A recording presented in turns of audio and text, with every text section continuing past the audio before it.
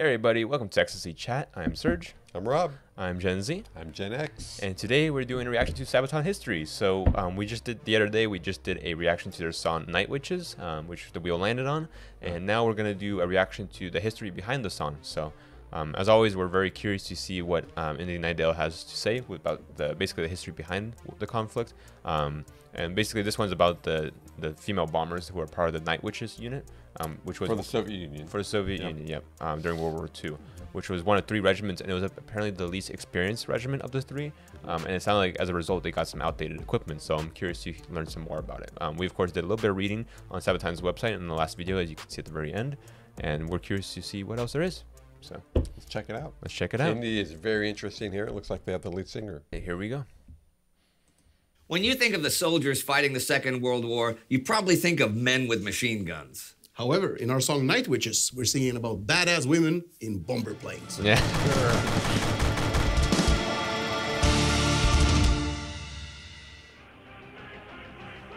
There goes that song in the background. Yeah.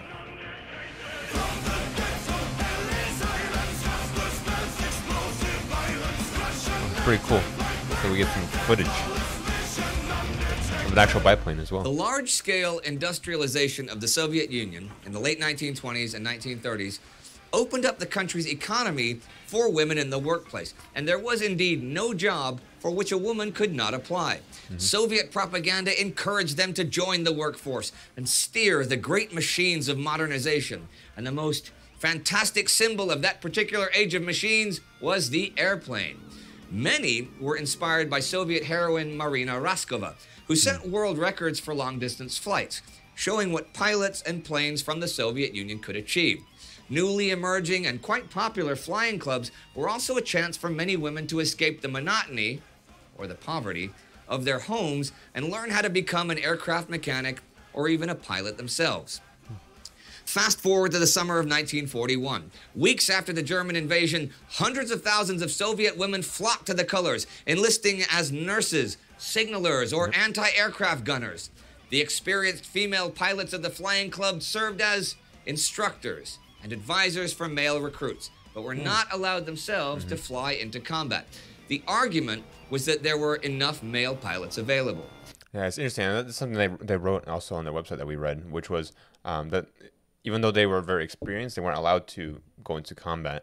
And they're only allowed to basically instruct the male pilots who can go. I think the reasoning, because of course, was the fact that the Soviets figured they had enough men to send into combat on the airplane. Basically, she went to Stalin directly and asked to form 3 regiments of her own that were purely female groups. So there's only female pilots, made up of only female pilots, and the Night Witches, of course, were one of those groups. Right. So pretty interesting, and I like they included like some of the actual photos there. They included I found interesting that one poster they did, one of the propaganda posters for basically trying to encourage women to get into the workforce. And what it just reminded me of was, I think during World War II, I think basically the Americans, they want to encourage women to contribute towards the war effort as well. And they had this one famous poster saying "We can do it" with like a bicep flex. Roxy the Riveter. Oh, that's what it was. Okay, yeah. That's so right. That's just reminded me of that. So cool little connection. Yeah. My grandmother was a Roxy the Riveter.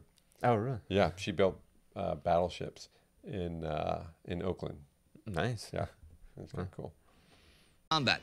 The argument was that there were enough male pilots available. Marina Raskova, however, was determined to make a difference. With her influence in Moscow's political circles as a hero of the Soviet Union, she appealed to Stalin himself and got permission to create 3 all-female flying units: the 586 Fighter Regiment, the 587 Heavy Bomber Regiment, and the 588 Night Bomber Regiment. Raskova was a natural leader, and her call for volunteers was soon answered by hundreds of young women from all over the Soviet Union hoping to break into the ranks of elite female pilots. By mid-October, as confusion and chaos swept Moscow in the face of the rapid German advance, Raskova had set up her training camp at the large aerodrome in the city of Engels on the Volga River. There, the women of the 3 regiments were to be trained with planes, engines, armaments, and aeronautical studies and military drills. What's interesting here is these different photos. I just noticed, like right here. Remember, I mentioned in our previous video that the rank, some of the uniforms, like the older ones, the early war uniforms, they had like the rankings on the shoulder, I mean on the collar, versus later they switched to collars on the shoulder boards because, of course, if a German sniper could see from a distance what rank you are and you're an officer, they'll go for you as their primary target. So on the shoulder boards, it's kind of hard to see what rank you are. But in the previous image right here, see the difference? It looks like here they do have the shoulder board rankings so that you can see it on the shoulders instead of the collar like it's showing in this image. So just a little subtle difference I noticed. I'm guessing these photographs were obviously taken in different time periods. Sure. So While the college-educated women were trained as navigators, those with factory or armory experience would work as mechanics. Naturally, all volunteers wanted to become famous fighter pilots themselves, but only the most talented and experienced pilots were accepted into the fighter regiment. They needed lightning-quick reactions and the ability to remain calm in battle. The professional pilots with many hours of experience were put into the heavy bomber regiment, led by Raskova herself. Those with less experience were put into the night bomber regiment, but those women may have needed the greatest courage of them all.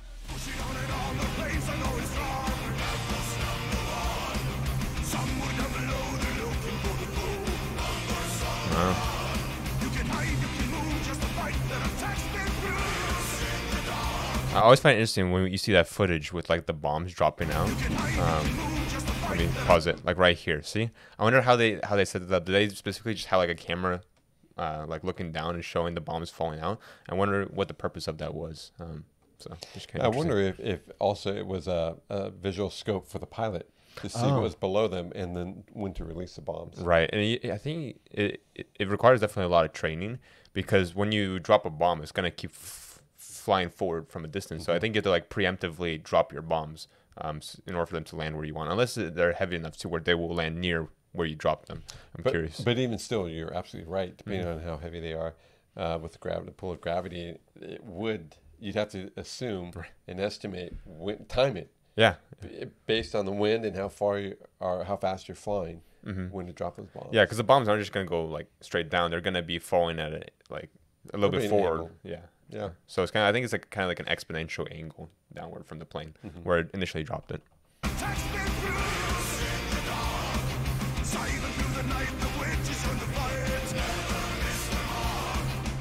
The night bombers were to fly the Polikarpov U-2, a flimsy biplane compared to then modern dive bomber. There we go. So this is what I was envisioning when I thought it was going to be a World War II bomber. I was wondering why they were on those flimsy biplanes, as he put it, because this looks much more what I would expect for like World War II. Biplanes I always kind of thought were mainly used just in World War I. So it's interesting to see that in fact, in World War II, they were still used then, which makes sense because, of course, all the old equipment from World War I would just be discarded. It'd be carried over, right? Well, and I think also we learned that they were very quick, easy, and cheaper to manufacture. Right, yeah. U-2, a flimsy biplane compared to then modern dive bombers. It had been designed and manufactured since the late 1920s and was used most often as a training plane. It had two cockpits, one for the student and one for the instructor.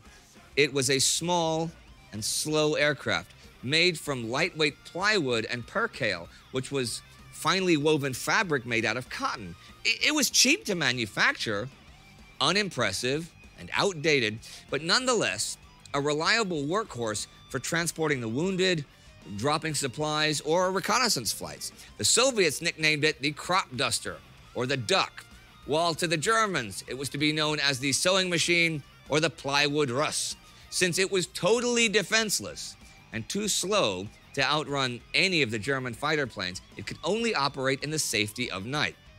In fact, though, even small look at this. Wow. Down fairly easily. Just got shredded. But the overall situation was so bleak that even those little planes became symbols of hope and resistance. Over time, the women began to appreciate the simplicity of the crop duster, especially since the women of the heavy bomber regiment had to fly the Su-2, which was nicknamed the bitch because of how difficult it was to master. But despite Soviet theoretical ideology of equality between the sexes, Russian machismo was pretty merciless, wearing boots, tunics, and greatcoats way too large for them since they were designed for men, the women were constantly mocked and teased by their male counterparts for their lack of femininity. But this only hardened their determination, since to them, a soldier was a soldier. Raskova ordered the women to crop their hair, and the battalion's commissar forbade anything she saw as girl talk and prohibited any sort of flirtatious behavior.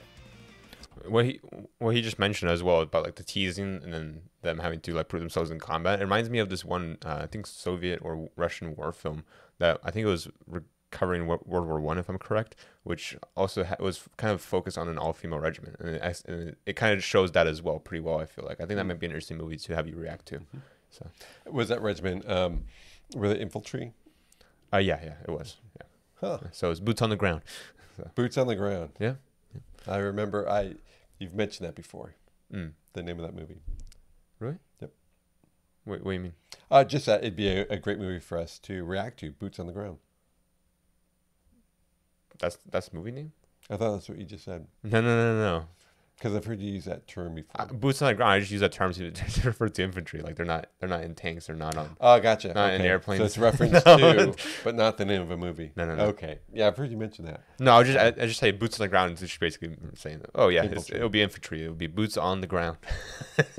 Okay. Well, All right. with this movie, we'll find out what that's called, and we'll Yep. have to react to it. Yeah. All right. Let's continue. By late May 1942, they were finally equipped with enough U-2 aircraft to prepare for combat. By summer, they left the aerodrome for the southwestern front to meet the German advance on Stalingrad and the Caucasus. As Axis forces were advancing on Rostov, Raskova's night bombers hit the German ammunition and fuel dumps, the vehicles, and the ground troops. Now, it was the navigator's job to find the target and close in on enemy lines. Then the pilot would turn off the engine and silently glide through the Gliding. night. Interesting. So be quiet. First, Stealth. planes would throw down flares to illuminate the targets, and the loads would be dropped. Then they would turn on their engines and escape before the Germans could fight back. The U-2s were converted to bombers by simple, at first improvised attachments. A bomb load of up to 300 kilos was slung under the wings. Okay, this was not enough to inflict a lot of damage, but that wasn't the main purpose of the night bombers. They were to constantly harass the enemy, to deprive them of sleep, and wear them down to grant them no rest periods. And for that, the Germans hated them. After learning that the night bombers were usually piloted by women, they would give them their famous nickname, the Nachthexen, the Night Witches. So that's how they got the name. The women came back with red faces and bloodshot eyes. They rebuilt their lives around their nocturnal life, having dinner in the morning and going straight to bed. They were constantly tired and hungry, but they were sure proud of showing the Soviet Union that women could fly as well as any man. And with every successful mission, they earned more respect from the male pilots and officers. But that would not protect them from the constant danger they faced. They had no parachutes, since Soviet high command figured that in case of engine failure, the planes could simply glide back to Earth. This totally disregarded the fact that the percale cotton fabric and plywood frame burned like crazy. And if that ever happened, it was likely that both pilot and navigator burned to death. But Yeah. That's pretty surprising that that decision was made and that there's no like protest against it, or if there was, that it wasn't listened to. No parachutes. Yeah. And in some of the reading that we did, we skimmed through the reading of the website, but it looks like that basically what they did was they kind of took like the script for the history video and they carried it over to the basically the website. Right. So because a lot of the things that he's mentioning is what we read through as well. So it's interesting to kind of Pretty much verbatim. Yeah. But we did, like I said, we did skim through it. So there's some stuff he's adding here, some details that were something that we skimmed through. So I'm like glad he's filling in all the details. But to Soviet high command, that was still preferable to being captured alive by the Germans. In fact, those who were shot down or crashed behind enemy lines were expected to fight to the death, as capture was dishonorable to any Soviet No soldier. surrendering. And didn't you say something that there was a Soviet saying about no retreating or There's two directives from Stalin himself, like executive directives or whatnot. He gave these like orders to everyone, and one of them was no surrendering, and the other one was not one step back, which refers to no retreating. no retreat? Yeah. and would leave a stigma for the rest of their lives. Yep, and Even it would affect their pilots families were as shot well. down behind the lines, but hid and made it safely back to their own lines, were interrogated and often condemned to death by the commissars. On January 4th, 1943, Roskova died in an accident on her way to the Stalingrad front. But the 588 was determined to live by her ideals. And as one pilot wrote, it was a time for bombing and bombing. In memory of her. Right. Yeah.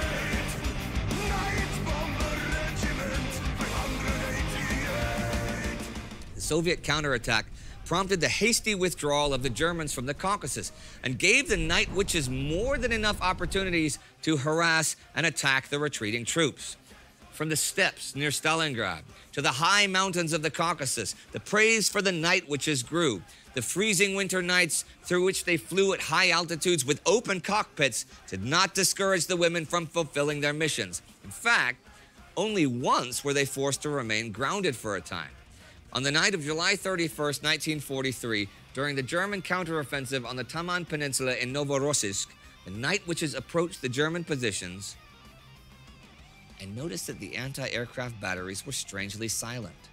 Suddenly, flares lit up the sky. It was a German night fighter attack, and in moments, U-2 planes were falling out of the skies, burning to the ground. The survivors broke off, scattering back into the darkness. Such high casualties in one night were a shock to the regiment, but one that didn't last long. The war that eventually turned against the German invaders brought the witches further to the west, to the Kuban, to the Krim. Wow. I'm just curious right there. I saw that there's an interesting shot there of a tank. I was curious if I could recognize the model. There it is. I'm curious to see. I can't really tell. Usually the most common one is the T-34, but if this is a heavy tank, it could also be the KV-1, which was also a pretty common model. That was huge, right? Yeah. Kliment Veroshirov or something along those lines, I think was like what KV stood for. So. But that was a very big one. It was a huge tank, wasn't it? It was a heavy tank, so it wasn't as fast as the T-34. It was very well armored. When KV-1s were first introduced, they were a very new model at the start of the war. The Germans, when they first launched the Blitzkrieg against the Soviet Union to quickly rush into it, something they were caught off guard by was the tanks that the Soviet Union had produced, because after the Russo-Finnish War, after basically the Soviets basically had that whole conflict with Finland, and it didn't go very well for them. What they did is they started to step up their tank production, and the KV-1s, the heavy tanks, were one of the newer models. And there was one famous encounter between some KV-1 tanks and some German tanks, where essentially there was 43 German tanks traveling in a column through the woods. And there, in disguise in the woods, there was 5 KV-1 tanks, and they were led by this one guy, and I forgot his name, but basically I think he was a pretty well-known leader, and he basically ordered his tanks to wait until the German column had approached, and he then gave the order, and they took out the tank in the very front and the tank in the very back, which boxed in the entire column, and then all of the tanks were kind of just left sitting there exposed, and the German tanks started firing back. And not one of the KV-1 tanks was lost. The 5 KV-1 tanks proceeded to take out every single one of the German tanks, and I think one of the tanks, which was the leader's tank, it had around 143 marks on it. So it got hit around 100 something times just on its turn, and not one shot went through. Every one of the shots bounced off. Yeah. So, but it was still operational. And they survived. Yeah, so and that was a great example of how the brand new heavy tanks. I'm not sure if this is the one because I can't really tell from this. This could be a T-34, but it was just interesting to note that KV-1 tanks at the very end started the war there. It kind of panicked the Germans. Then the Germans, of course, they started stepping up their tank production with the Tiger tanks, the Panther tanks that were really deadly. Could you repeat the name of the KV-1 tank? What was that? Kliment Veroshilov, I think, which was what KV stood for, which is just the factory producer. And then -1, that was the tank. So there's the KV-2, KV-13, KV-43, I think there was another one. So there's lots of different tank models that they produce. It's just KV-1 and KV-2s were some of the most well-known. Kuban, to the Krim, to Belarus, to Poland, and eventually Germany itself. Sometimes they made up to a dozen sorties a night, with only a few minutes of breaks in between. There are many stories of those young women who came from many different backgrounds and who did share their own personal tales of heroism, tragedy, and idealism. We were young and fearless. The fear came later, one of the survivors would recall. Heroic achievements and accomplishments led to more heroes of the Soviet Union. And you can see, once again, you can see this is a great photo because it's so clear, like well defined, and also the color. You can see they have their rankings on their shoulders, the shoulder boards. So this was the newer uniform models. And of course, the collar, instead of becoming like that V collar, it just became a standard like wraparound collar around your neck. So Than any other Soviet bomber regiment, 23 by the end of the war, with usually at least 800 sorties made. After the war, and after the regiment was disbanded, their commissar, Yevdokia Rachkevich, took it upon herself to personally search for the crash sites of every last one of her lost flyers to provide an accurate history of the regiment and the women that served and fought with it. interesting.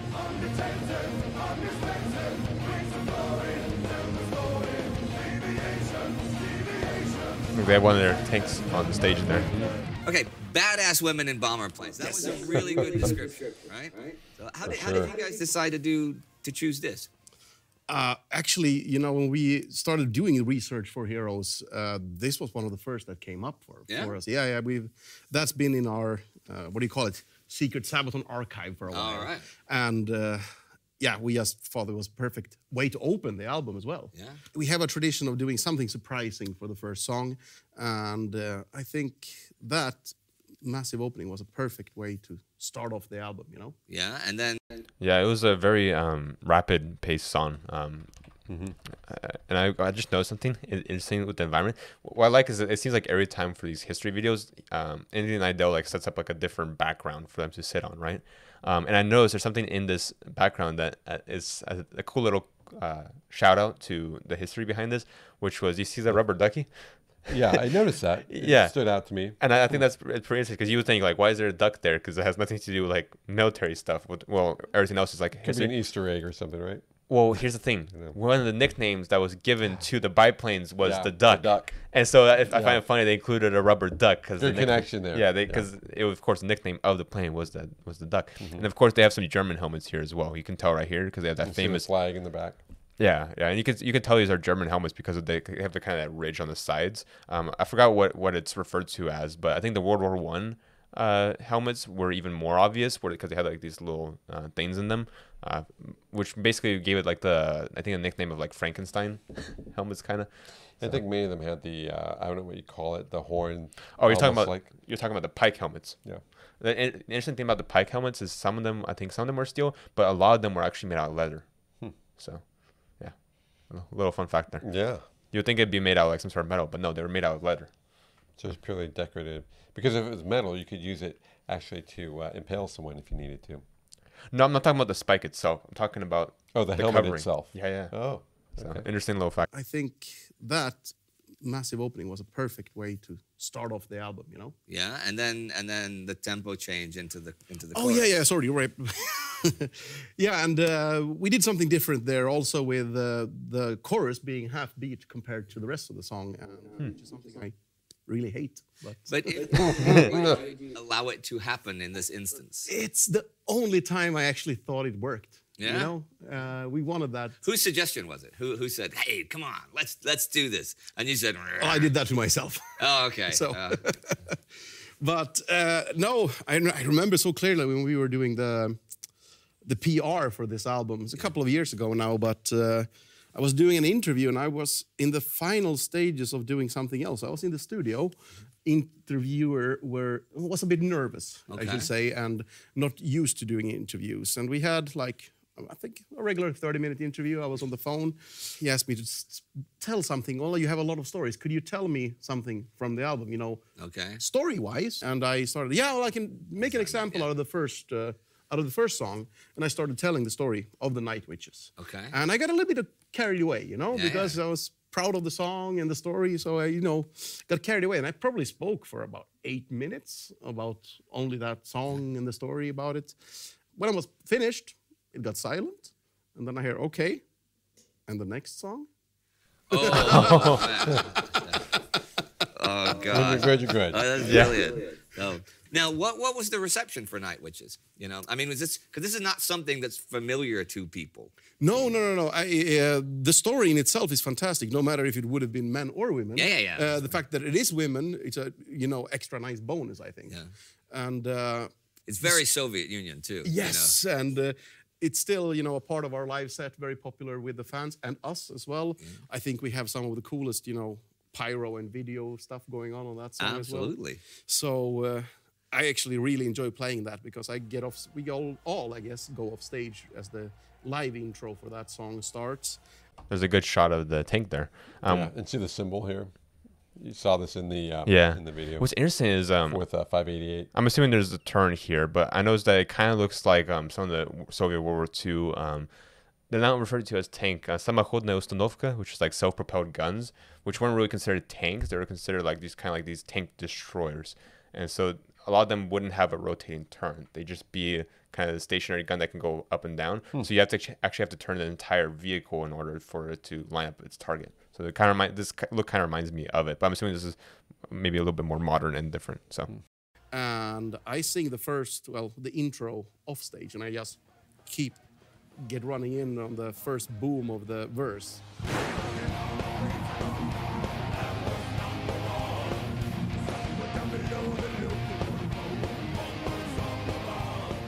But I have a very important... He's getting quite the cardio workout there. Yeah, he is. He's having to run across the stage really fast, back and forth, back and forth. Important question that I'm pretty certain everybody, not only everybody who watches Sabaton History, but everybody who's ever seen Sabaton or listened to Sabaton wants to know. Now, Night Witches, right? They to avoid any outward appearances of too much femininity and stuff because of problems with the male soldiers and stuff. They all cut their hair really short. They all crop their hair, right? One, do you think any of them had your hairstyle? And two, do we have any pictures of you when you were a kid with like the same? Did you have the same like? I was born like this. All right, Joachim. Well, thank you very much for this today. Thank you very much. I always love talking to you about these songs. All right. Well, yeah, it's interesting that he points that out. He does have I just realized, he does have a very unique hairstyle. I don't see that a lot, or anywhere, I think. Maybe more in the 80s. Oh, so have you seen it before? Yeah. Oh, you've seen that exact same style with like the line down the middle and then the sides. Yeah. Interesting. we'll see you next time Thank you all. on Sabaton History. Really good, indeed. Yep. And we actually do have a part 2 to this, so we're gonna be watching that one as well.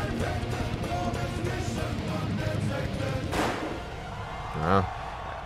I always see him in his performances. He has that best. Drill. You click, get some subscriptions, check out Indy's other channels, become a Patreon. That's it. Get the fuck out of here. Okay, well, there we go. Get out of here. Good night and goodbye. Yeah. So I think it's interesting. Every single one of these history videos, whenever they show a clip of like one of his live concerts, he always has that vest on. That was like the unique with the metal armor plates vest. on it? Yeah. So I found that interesting. What do you think? Oh, I love their songs. The music is really enjoyable, great to listen to.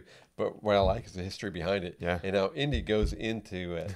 He goes into depth. Yeah. Some of these things that are just fascinating. Like he was saying, even with not Indy. The lead singer said. The lead singer. He said, it was a great story about what they were doing, but even more so because they were women. Because that was unique, right? Back then. Yeah, pretty interesting. And I'm looking forward to part 2 because, which we're about to go into, because, like I said, for this first part, a lot of the stuff we read on their website, but for the rest of the page, we didn't really go into it because we thought it was going to a separate subject because the song was very much focused on the pilots. And what it sounds like is for the second part, it's going to be talking less about the pilots and more about just in general some female heroes throughout history. So I guess we'll learn something new there. Yeah, looking forward to that. Yeah. So with that being said, let's get ready to play. Let's jump into the next one. All right, guys. So we brought up the next video. We got part 2 here. Interesting here is it looks like this is over virtual, and we checked in the description and it said something about quarantine. So I'm guessing this was released around the time of COVID, which is interesting to note. In fact, if I take a look here, let me double check once again. Quarantine's Sabaton History is back, and this was released in 2020. So yeah, this was during of course the quarantine. Sure. So that being said, Robert, you ready to jump into this WebEx meeting or Zoom meeting? Let's do it. Night Witches Part 2, Female Soldiers. Yep. Yep. Yeah. So let's do it. I'm Per from Sabaton. I'm Spartacus from Sabaton History. And I'm Indy Nidell, and as you noticed, I am not the main host of this episode. Yeah, interesting, because I think this is the first time we're seeing Spartacus, right? Interesting name. The reason why, as some of you will know, And first time Indy not being The host, yeah. and not in his normal studio. Right, yeah. Yeah, he usually has a World very... War II and Time Ghost channels, is that I have the coronavirus. Oh, wow. I'm a lot better now. I was sick for 3 weeks or so. I didn't have to be hospitalized, and I didn't have the big breathing problems, but it was pretty nasty anyhow. But I still can't have anyone into my place, and I can't leave my place, which means I can't properly do any lighting or filming. So Per and Spartacus are going to do this episode together. Take it. So that's just why he doesn't have the studio, of course, because he was sick with COVID. His quarantine. Yeah. Quarantine, yeah. He said 3 weeks.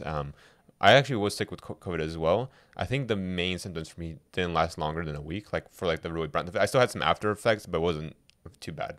Probably because I'm pretty young. So. Yeah, exactly. A young buck over here. But also, when it first came out, and this was 2020, it seemed like it came with a greater punch. It was much more. I think I got sick around towards the beginning too, though. Yeah. But being younger, I think that right. probably helped out. Yeah. So with that being said, let's jump back in.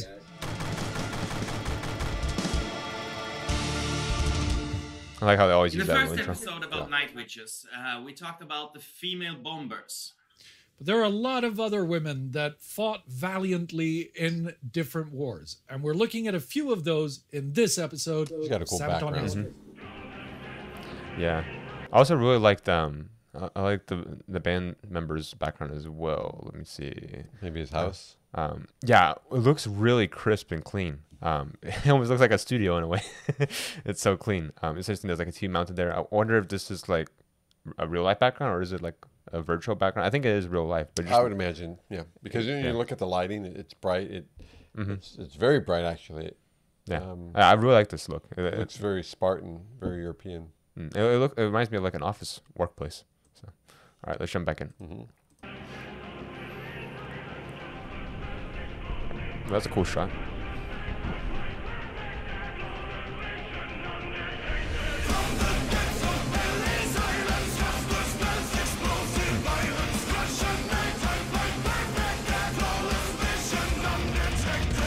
In Night Witches Part 1, Indy told you the story of the Soviet 588th all-female night bomber regiment who were known as the Night Witches by the German soldiers of World War II on whom they inflicted such misery. But they weren't the only ones who deserve remembrance for their deeds during the war. Today, let's look at some other badass women of that conflict who put themselves in danger either on or behind the front lines in the service of their country. When Lyudmila Pavlichenko was a teenager in Kiev, she joined one of the many And I think I do know her story. I think I've seen this one movie. I think it was Battle for Sevastopol, and if I'm correct, that I think is about about her story. And that's one that I actually really want to have you react to, that one film. It's really well done. So she has an interesting story. Battle of Sevastopol. Battle for Sevastopol. Sevastopol, I think is how you pronounce it in Russian. So. When Lyudmila Pavlichenko was a teenager in Kiev, she joined one of the many paramilitary clubs of the Soviet Union. These were not only to keep reservists in shape, but were also open to the public. Pavlichenko was a born athlete and a natural with a rifle. She trained hard to outshine the boys, and she earned her marksman certificate and sharpshooter badge with ease. During the late 1930s, she enrolled into Kiev University to study history, like all badasses do, and also aced at sniping school of the Soviet Red Army. The week of the German invasion in June 1941, Pavlichenko was among the first female volunteers to stand in front of the recruiting office in Odessa. At first, they urged her to become a nurse, but Pavlichenko insisted that she wanted to fight with the infantry. A quick examination of her badges and certificates was enough to convince the recruiters, and she was sent off to serve in the 25th Shapayev Rifle Division. She became a very famous sniper. She was to become one of 2,000 female snipers in the Red Army during the war. Only 500 of them would survive. Wow. The story goes that While her division was awaiting the advances of Axis forces on Odessa that summer, they sent out snipers to harass the enemy. At first, Pavlichenko was paralyzed by fear as the Axis advanced on her position. But suddenly, the young man next to her was killed by an enemy bullet. That snapped her right out of the fear. She took his scope Mosin Nagant bolt action rifle, scored her first 2 kills of the war. The first of many. In just 2 months of fighting for Odessa, she is said to have killed 187 Axis soldiers. Wow, As what it a fell in number. October, her unit was taken back to Sevastopol on the Crimea, awaiting yet another siege. By May 1942, she had really made a name for herself and was promoted to lieutenant after marking her 257th kill. She was sent out on even more dangerous missions like counter-sniping, which was a duel to the death with enemy snipers. Pavlichenko killed 36 of them. Wow. Yeah, and in the movie I'm gonna have you watch, Battle for Sevastopol, there's actually a scene there where she for days would stay up. She would just be laying in the same position for day and night for several days, trying to basically find out where the enemy sniper is, and they both have like a standoff, and then eventually she kills him first. So pretty famous. That's a famous event, a real event, and portrayed in the movie. Yeah. She is very famous for getting hundreds of kills, as you can see already. 257. 187. No, that was just, I think, the first estimate, right? Because he just mentioned it took her kills up to 257. And then, Okay, I missed that. here I can double check that Yeah, one part real let's see. quick. The first of many. In just 2 months of fighting for Odessa, she is said to have killed 187 That was just the first 2 months of. In the first 2 months. Axis soldiers. Awaiting yet another siege. By May 1942, she had really made a name for herself and was promoted to lieutenant after marking her 250. So you see, and There then you she go. made a name for herself in the continued months to where she brought it up to 257 kills already. And I think it's probably going to go even higher than that. Because like I said, she's famous for getting hundreds of kills. I don't know if it was 400 something. I don't remember the exact figure. I'm sure he will let us know. So 7th kill. She was sent out on even more dangerous missions like counter-sniping, which was a duel to the death with enemy snipers. Pavlichenko killed 36 of them. After being hit in the face by mortar shrapnel in June, Soviet High Command took her out of the line, though. She was a well-known hero and was now too valuable to lose in combat. She was Lady Death, the female sniper with an official total kill of 309. Oh, 309. So I wasn't sure if it was 400, 300. So yeah, a little over 300. Big, And that's a significant number. yeah, and it's interesting as he mentioned that now she had become a public figure. She became a source of inspiration for many women, and so of course they didn't want her to be lost in battle after that close call that she just had with shrapnel. So they pulled her out, and I guess they started to use her more for PR. And I remember in the movie they also showed that she actually traveled to the U.S. to try and urge. I think she met with the president or whatnot, and she even was part of an assembly to urge for the U.S. Contribution to a war effort or something along those lines. I forgot the exact reason she was there, but it was something along the lines of basically gaining further help from their allies. So.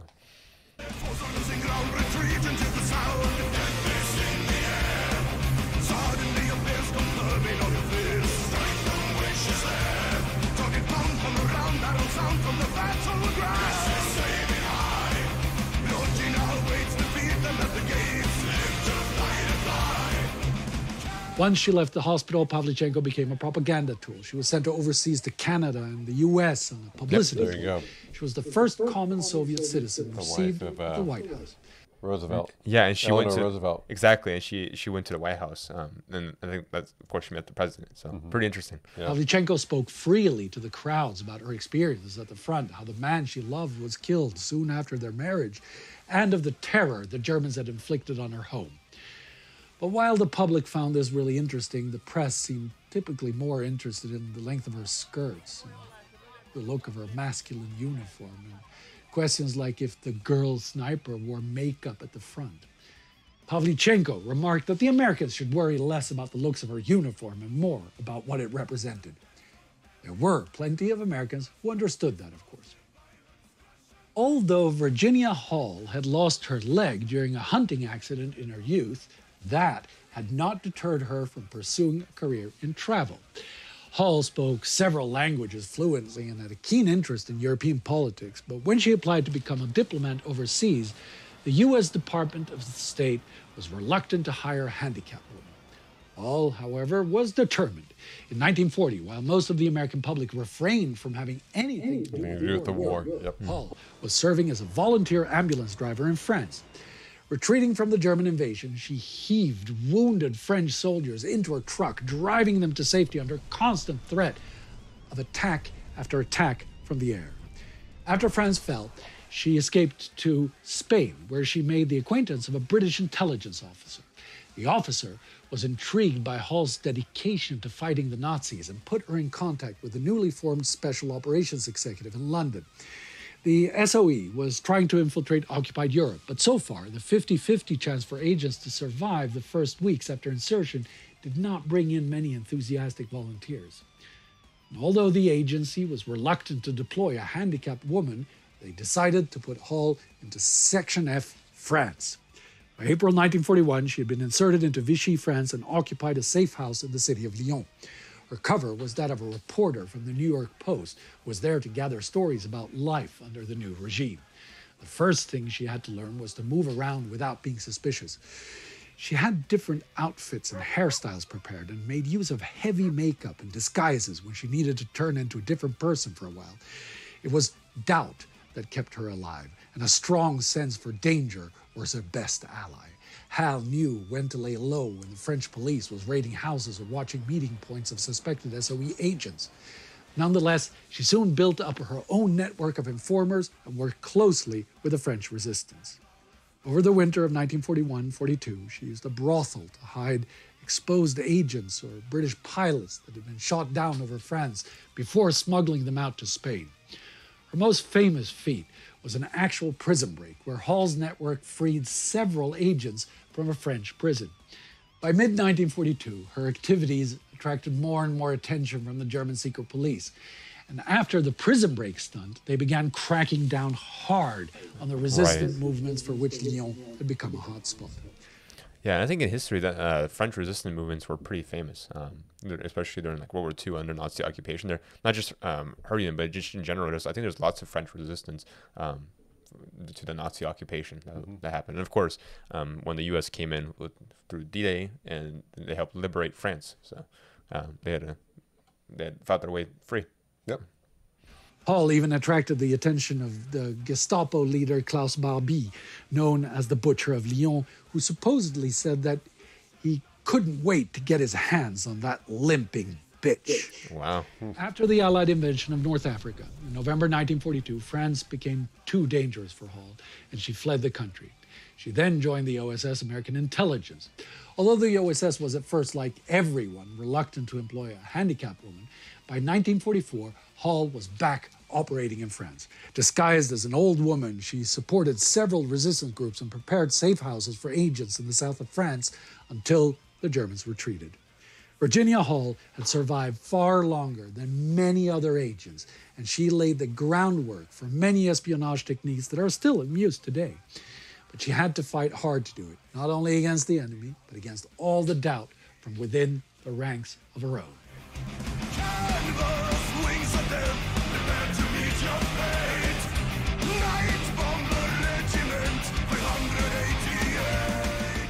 Before the war, Yeah, so that was that was an interesting story. So that was my first time hearing of her, and I don't think I've heard of Simeon. I'm not sure if I'm pronouncing that right. He'll pronounce it for us, but I'm not sure if I heard of this lady here either. So. And so and the previous one was an American spy. Spy, yep. But did he mention where she was from? Was New York or? I think so. That was her cover. She was a New York Post reporter, basically, like New York Post reporter, and lost her leg in a hunting accident. When she was young. That was her cover when she came to France. If anyone were to ask her, she would say she's basically reporting back on what life under the new regime is like. Of course, with Nazi-occupied France. So, Simone Sigouin had lived a normal teenage life southwest of Paris. Her father had been politically active in her hometown and was very vocal against the German occupation, and she greatly admired his patriotism. Now, he had fought in the Great War as a volunteer. In this war, she wanted to do her part. The German conscripted her to work as a seamstress in Paris, a big mistake in hindsight, because in her workplace, she made contact with members of the underground resistance. They fixed her a fake passport under the name of Nicole Minet from Dunkirk. Her first mission was to prove herself to the resistance and steal a bicycle from a German officer. She then used that bike to transport secret messages between resistance members in the town of Chartres. As a young woman, she was less conspicuous and had an easier time moving around among the German soldiers than a man would. It's a tank right there. I'm wondering if this is a Panther tank. I'm not too familiar with the German models, but I think this might be a Panther tank. Have you heard of that? Pretty famous model. Yeah, wasn't the tanker the Tiger tank before the Panther tank? I'm not sure which one came out first. The Tiger tank I think is more of a heavy tank. Well, it is a heavy tank with like heavy armor. I think Panther tank was a little less heavily armored, but it was still super deadly in the way that it operated. Sure. And of course, the big example of like the heaviest tank not always be the best is like the T-34, which is a medium tank that the Soviet Union had used. It was more lightweight, but it was still very effective, and it was, of course, easier to produce. Heavy tanks, the problem with heavy tanks is they're very costly. They take a lot of material, and if they break down, but they're slower, and if they break down, it takes more time to fix them. But in general, what's interesting is like I find it funny how he mentioned that story about like her stealing the bike from the German guy, and then that bike was used later on. I think there's one story I haven't fact checked this story, so I'm not sure if it's true or not. I'm assuming it is, but there's this one funny like little piece of history where apparently when Hitler was visiting France, some French resistance fighters, or basically ones who weren't happy with the German, Nazi occupation, I think when he was going to the Eiffel Tower or some famous French building, it was obviously a long way up, and what the resistance did is they like disabled the elevator or whatever, so he was forced to take all the stairs all the way up. I've never heard that. Yeah. Interesting factoid there. Yeah, I'll try I'll do like some quick research as I'm editing the video, and I'll pop up a fact on the screen. Yeah. If it is the case. So yeah, we'll see.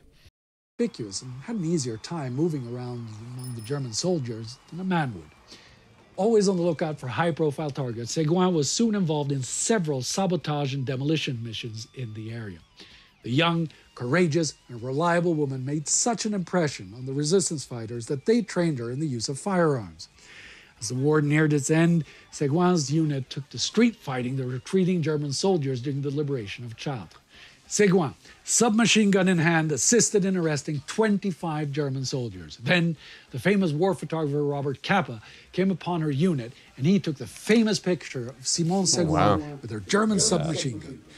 Wow, that is a great photo. So this is what's for, like I said, this is my first time hearing of her, but look at that photo. It's very crisp and clear, which I would not expect for so long ago. Wow. And again, given the time, to see a woman carrying a gun like that and ready for war, not common, right? Yeah, and it's interesting how they're all kind of lined up, and Pretty cool, and you can tell. Look at their faces; you can tell they're all nervous. They all look very nervous. There's intensity too. Like this guy's like kind of even like hunched a little bit, and you can see his eyes are like wide. She also looks a bit worried, and so is this guy in the back.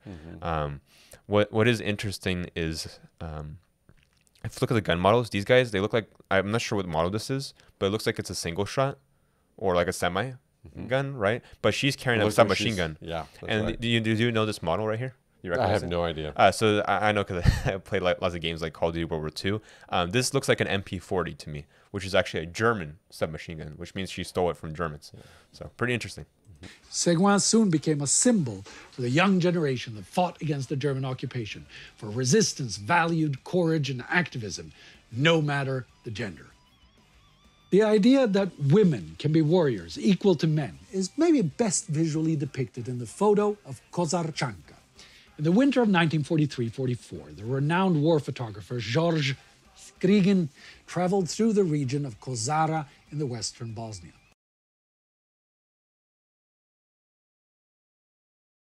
There, he encountered a group of guerrilla fighters. See, by this time, large parts of Yugoslavia had come under the effective control of partisans who were fairly successfully fighting. Interesting. Why don't you go ahead and mention partisans? Oh, yeah. So Partizanskie Vojska is partisan forces in Russian, which was, of course, one of the main languages spoken in the Soviet Union. They played a huge role, and they're basically civilian fighters. They're people who aren't part of the official military, but they took up their arms to fight for their cause. And in many cases, that cause was very closely tied to the liberation of their country from occupation. So, of course, partisans played a huge role, and they were particularly well known in the Soviet Union. So, yeah. And here Yugoslavia with the Yeah, Slavs, and I mean, yeah. of course, the French resistance fighters are an example of partisan forces, and that's not to say that the partisan forces are fully separate from the military, because in some cases, the militaries of countries would basically collaborate with the partisan forces and secretly supply them with more gear, which in cases where the country is occupied, that's of course against the rules.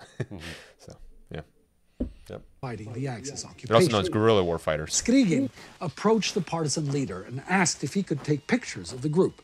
Among the female medics was the 17-year-old Milja Toroman, a Bosnian Serb who grew up in a small village near Mount Kozara. Wearing a cardigan, Milja swung a rifle over her shoulder, adjusted her Titovka cap, and smiled as she turned her head. At that moment, Skrigin took the photo. In 1968, long after the victory of the partisans, Skrigin published this photograph in a book of his war photography. There, Milja became Kozarchanka, the girl from Kozara. Skrigin simply described her as a young girl who had fled German captivity and joined the partisans to fight the fascists. The photograph was a huge hit, and Kozarchanka became a Yugoslavian icon. She embodied the partisan struggle and was a perfect fit for the propaganda of the communist Yugoslav state. It was a symbol that despite the danger of war, the partisans remained enthusiastic about their coming victory. Kozarchanka smiled, expressed confidence and optimism. Yeah, that's something that partisans had that not a lot of people did, like not a lot of official warfighters did, which, especially if you're invading another country, is your morale can be stifled because you feel like you're doing something wrong, versus partisan fighters, like I said, most of the time are fighting for their country, for liberation, for freedom. So in that case, they have, of course, a lot of morale, a lot more than a lot of soldiers did. Sure. So, Girlish. It's definitely a fight from within. yeah. Because, I mean, you have to think about it. You have to be really devoted to what you believe in order to be able to not being forced, not being drafted into this fighting force. You're just freely volunteering yourself and putting your life on the line possibly for it. Right. So. Innocence contrasted by the rifle across their shoulder. The true identity behind Kozarchanka was not ever revealed until the collapse of Yugoslavia. Interesting. So that's what I was wondering, was like, did we find out what her story was? Because I was curious, is it just going to be a photograph? Because I was very interested, like, did she survive the war? What was her story? And it sounds like he's about to go into it. Yet, In the though 90s. it was a staged photograph, Milja still remains a symbol, not only of the struggle of the Yugoslav partisans and the many women that fought in it, but the many women who fought for their beliefs, their nations, and their freedom during that great conflict, as well or even better than any man ever could. Interesting. So it was a staged photograph. Yeah, I didn't pick that up until he just said that. I Yeah. thought it was not. I I thought, yeah. he caught the photograph at the perfect time. Undetected, unexpected, wings of glory, terror story, deviation, undetected, still perfected. So, but Per, despite that you're a metal band and you sing about something very, very male, war, you have a lot of female fans, right? Yeah, there's a lot of people who think that Sabaton only have male fans because it would suit the topic. Obviously, these days it's very easy to get some statistics of who is coming to the shows, who is listening to our music and stuff like that. And because of a project that I was working on, I was collecting a lot of statistics, especially from the last tour and from a lot of other things. And it varies about 30 to 40, 45%. It's the females. Wow, that are that's showing pretty up well there. balanced. Yeah. The Sabaton crew sticks out with a little bit more of women present. So I don't know if it's that we are so attractive that the girls come and that they just like, Don't be shy about it. Come on. We sing heavy metal songs, but I'm very happy to have the diversity of this. And you have an all-female fan club as well, right? Yes, we do, and it ties to this episode because obviously they are the Sabaton witches, so it's the all-female regiment of Sabaton fans. And we also have the newest member of our team, Maria. She runs a doom metal club in Stockholm when she's not working for us, and that's yet another female metalhead. Oh, yeah. I mean, absolutely. And in the next, we're going to introduce Maria properly in the next episode, because you guys who are part of the different tiers on the Sabaton History Patreon group, You will have a lot to do with Maria in the future because she's taking over all of that. She already did. She's already taken over that. Indian Pair, talking about patrons and our exclusive content that we make for patrons, there's something exciting coming up on Sunday, right? Yeah, that's true. We're gonna have a streaming session, including me, Joakim, and you, Indy. And we're gonna talk about different things, talk to the patrons, and answer a couple of questions, and have a little bit of interactive online hangout meeting with patrons. Yeah, like half an hour or so, something like that, for a little while. Yeah. Yeah, we've already started collecting questions from the patrons, so it's going to work like, it's going to be fun. Funny idea. Too bad we're 3 years late. It's going to work like this. The patrons get to ask questions and are actually there live for the live stream, but we are going to put the live stream up after it's done so that you can view it on YouTube as well if you are unfortunate enough to not be part of the exclusive and wonderful group that is the Sabaton History Patreon group. Great. Hopefully I won't be so interrupted by a Russian team of climbers that is the first people I see in a while that is actually climbing down on my balcony right now using ropes, making this look like some kind of insertion of special forces. I'm not sure what they actually plan to do, but if I'm abducted soon, this will be a very legendary broadcast. That's for sure. Yeah. So we did confirm that this is his place, in fact. Yeah, very like minimalistic and clean look to it. So interesting. Pair abducted by Spetsnaz in the middle of the Corona crisis. Yeah, that would be a story for sure. So, but you're in Moscow right now, Per, right? Yeah, I've been in Moscow since the ending of our tour. In March, we had a tour in Russia, and we had to cancel it after the Corona put an end to all the shows. And since then, I've been here. So I'm actually working on some interesting projects for the future. Something that I think a lot of people have been looking forward and will be quite surprised when we launch. So I'm not sitting here and feeling horrible and locked in for another reason. So we have something really cool coming up in some years from now on, but it's a big project, so it started already now. Well, that is it for today, ladies and gentlemen, but I and Per and maybe even Sparty will see you soon here on the Sabaton History channel. Thank you so much for watching.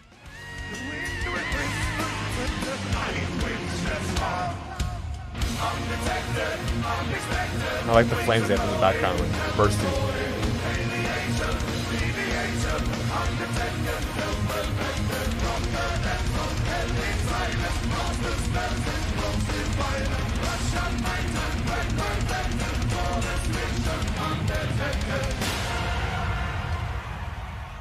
Listen to me, everybody. We love the Sabaton History channel. If you do it, please share it with us. Support it on Patreon, YouTube, and any way you want. Thank you for your support. Let's do this forever. Let's do this for a long, long time anyway. I just didn't tell us to get out of here this time. Right, like the lead singer last time. Yeah. So that how you enjoy that? Yeah, really cool historical overview of 4 women who were heroines of World War II. Yeah, I like how it kind of bounced back and forth between the different stories. The only one I heard before this was, like I said, the very first one, which because of course I watched that one movie on it. So. Yeah, the first one, Lady was Death. The Russian, and then the American, then the French, and the Yugoslav. Yep. Surprised they didn't bring in someone from the UK, but really cool to highlight these 4. Yeah, so it was interesting learning the history behind it. For the second one, we definitely knew a lot less going into it because we like I said, we only skimmed the pilot section because that was related to the song directly. And it's interesting to also get some of these other stories, war stories. With that being said, we hope you guys enjoyed. Make sure you like, comment, subscribe, and hit the notification bell icon for more video updates. And make sure you stay tuned. We will be back very soon. All right, guys, take care. If you try, you just